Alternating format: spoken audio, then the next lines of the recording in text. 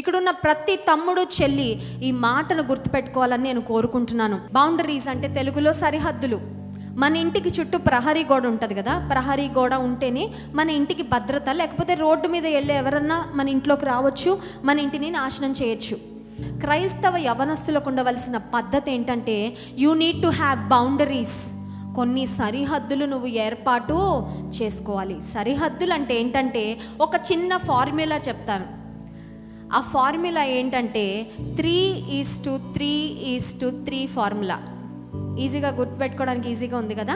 ఈ 3:3:3 ఫార్ములా ఏంటంటే ఒక అమ్మాయి ఒక అబ్బాయిని కలిసిన, ఒక అబ్బాయి ఒక అమ్మాయిని కలిసిన, కాలేజీలో ఫ్రెండ్ అవ్వచ్చు, లేకపోతే ఇంటి పక్కన వాళ్ళు అవ్వచ్చు, కజిన్స్ అవ్వచ్చు, ఎవరన్నా అవ్వచ్చు.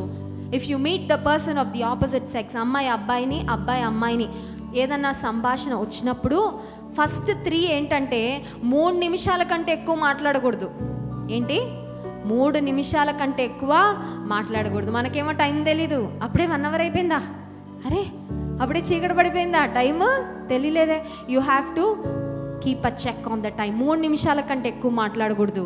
రెండవది ఏంటంటే 3 అడుగుల దూరంలో నిలబడి మాట్లాడాలి. ఏంటి చెప్పండి? సెకండ్ 3 ఏంటి? 3 అడుగుల దూరం. Third 3 very important, third person ఉండాలి. మీరు ఒక అబ్బాయితో మాట్లాడుతుంటే మీ మమ్మీనో మీ డాడీనో పక్కన పెట్టుకోండి.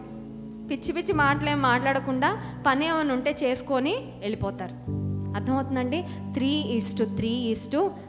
ఇది చాలా ఇంపార్టెంట్గా ఫాలో అవ్వగలిగితే చాలా రకాల పాపాల నుండి, చాలా రకాల శోధనల నుండి మనల్ని మనం తప్పించుకోవడానికి అవకాశం ఉంటుంది.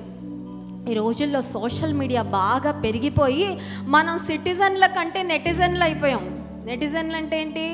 నెట్లో ఉంటున్నాం. ఇండియాలో ఉంటున్నాం లేదో తర్వాత సంగతి, కానీ నెట్లో ఉంటున్నాం. నెట్లో ఎంతసేపు, సగం టైం కంటే ఎక్కువసేపు మా నెట్లోనే ఉంటున్నాం. WhatsApp, Facebook, Twitter, Instagram, YouTube, always online. అంతేనా? కొంతమంది యవనస్తులు ఉంటారు ఆల్వేస్ ఆన్లైన్. బాత్రూమ్కి వెళ్ళిపోయినా ఫోన్ పట్టుకెళ్ళిపోతారు.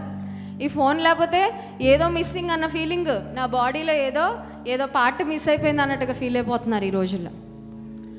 ఫోన్ ఉండడం అవసరమే, కానీ ఫోన్ కంట్రోల్లోకి మీరు వెళ్ళిపోవద్దు. ఫోన్ని మీ కంట్రోల్లో పెట్టుకోండి. ఈ సోషల్ మీడియాకు చాలామంది బానిసలు అయిపోయి ఇంటర్నెట్ అనే నెట్లో పడిపోయి రకరకాల స్నేహాలు, రకరకాల సాంగత్యాలతో తమ జీవితాలను పాడు చేసుకుంటున్నారు. చదువుకోవాల్సిన టైంలో చదువుకోకుండా నెట్లో కూర్చుంటే ఏమొస్తుందండి మీకు?